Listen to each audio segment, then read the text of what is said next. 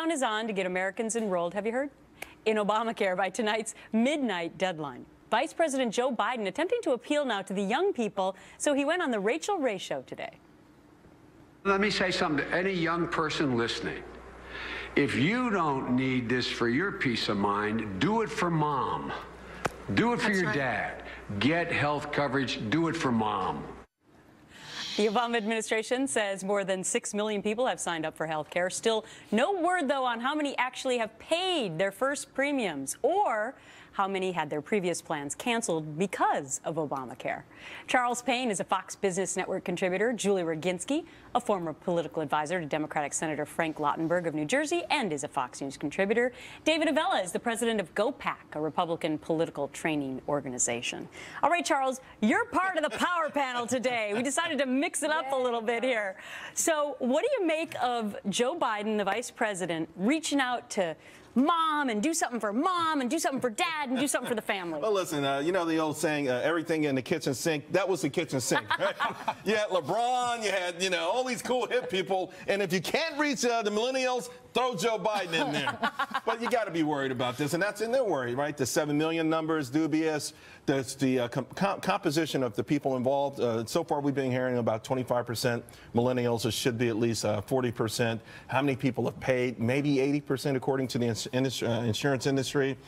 How many people that didn't have insurance now have insurance? And the last time I heard, it was all speculation because they won't tell us, was 400,000 out of millions and millions. Right. So there's a lot of things to be worried about. Are they smart, though, to go on shows like Rachel Ray, though, Julie? Because during this interview, Rachel Ray teared up about Obamacare. Look at Rachel Ray. She was like, I don't know what that was. She was like... Well, apparently her brother yes. Has some sort of an illness, and he was able to get coverage through Obamacare, so it made her sad. Well, I'm happy for her brother that he was able to do that. Actually, Rand came out with a study over the weekend. The LA Times did a very extensive story about this that essentially showed that 10 million people who previously didn't have health care will now have health care thanks to Obamacare. That's 10 million people. Those are people you can't easily disqualify. Those are people that when you talk about repealing Obamacare, you're talking about taking away their health care. When are they going to get it, though? When are they going to get it? Hopefully as soon as they sign up. Hopefully now. But the interesting thing is that to also go along with that report is the fact that a huge number of uninsured, David, haven't even gone to the website. The focus on the deadlines and the focus on the signups only really mask what are the real problems with this health care law. Premiums are going to double.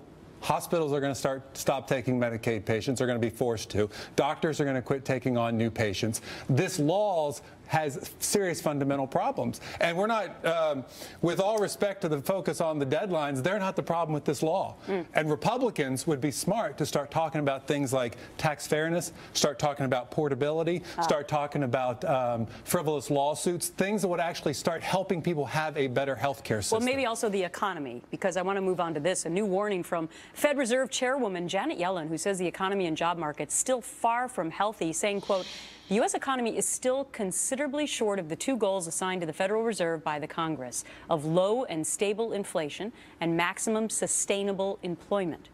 So the unemployment rate currently stands at 6.7%. And Yellen says the large pool of partly employed workers making things even worse. All right, Charles. You're the king of pain and also the king of the economy.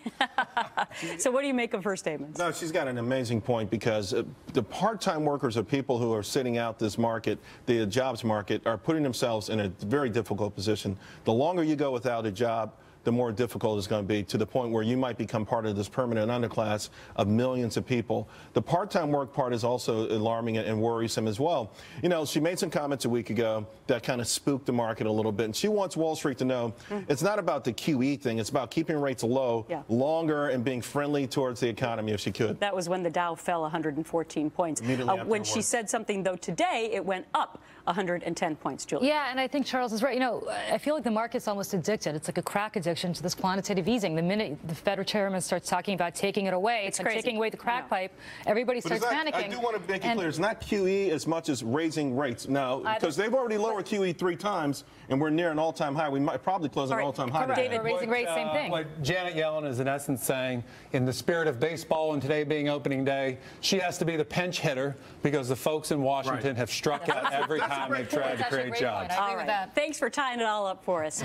Power panel. Thank you. Thanks. Go Yankees. Scary scene as hundreds of protesters met by officers in riot gear. We have the latest on